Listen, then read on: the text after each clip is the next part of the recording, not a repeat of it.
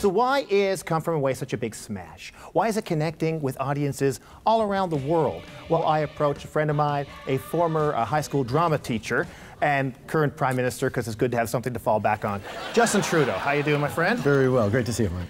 This is a big thing, you know, and this is really a show about people who literally gave the shirts off their back. I know you have a passion for going shirtless.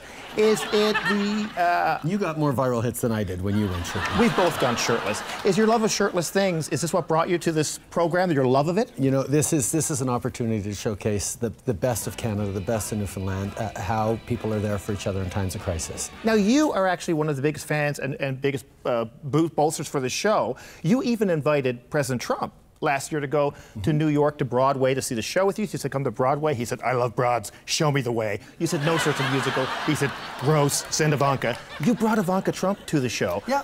Were you kind of hoping that she would see the message of inclusiveness and welcoming people from different places and maybe bring that back to the White House? That was a part of it, but it was also just a great demonstration of how close Canada and the United States are, how Canadians and Americans have always been there for each other, and that when we work together, even in difficult times, great things happen. And that's really, it's a celebration of friendship. As a former actor yourself, some may say a colonel, would you have any advice for the performers in the show?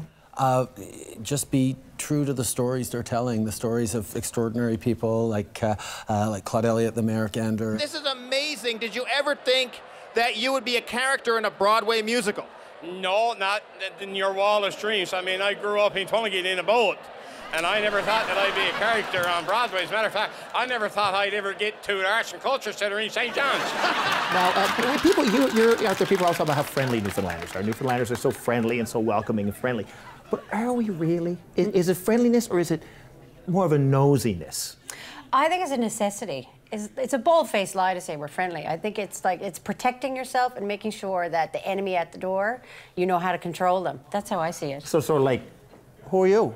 Where are you from? Exactly. What size suit is that? What make is it? You got any daughters? You got any brothers? You got any sisters? Who are they? How closely related are they? Am I related to you? Who's your mother? That kind of thing. Exactly, yeah. I would like to say, in loving music, loving musical theater and Newfoundland, would you please? We'll rant and we'll roar like true Newfoundlanders. We'll rant and we'll roar on deck and below until we strike bottom inside the two sunkers. There is straight to the channel in Coslow we'll go. You still have trouble with the words, man. Not all Newfoundlanders know all the words of Newfoundland songs. Yeah, well, why does this Quebecer know all the words of the Newfoundland song?